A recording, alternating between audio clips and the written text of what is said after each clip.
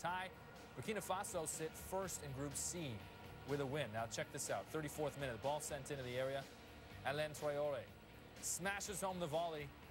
It's 1-0 for Burkina Faso. Might there be a new big boy in African soccer?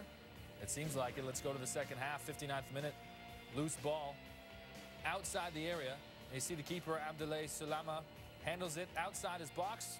He's given a straight red card for that. Questionable, yes, but it was close. Right call. Burkina Faso will be all right, though. 74th minute, Traoré, his long shot from distance. Oh, it's in. It's his second of the game. It's a lovely one. 2-0 Burkina Faso. Might just be the goal of the tournament. They weren't done there. 79th minute, ball sent in for Jacarija Kone. He slides it in. 3-0 Burkina Faso. Remember, they're down to 10 men. In stoppage time, Menyahal Teshome on the run sends the ball to Jonathan Petroipa. He slides it home. Burkina Faso win this with ease. What disadvantage? 4-0 the final score. Burkina Faso's Alain Traoré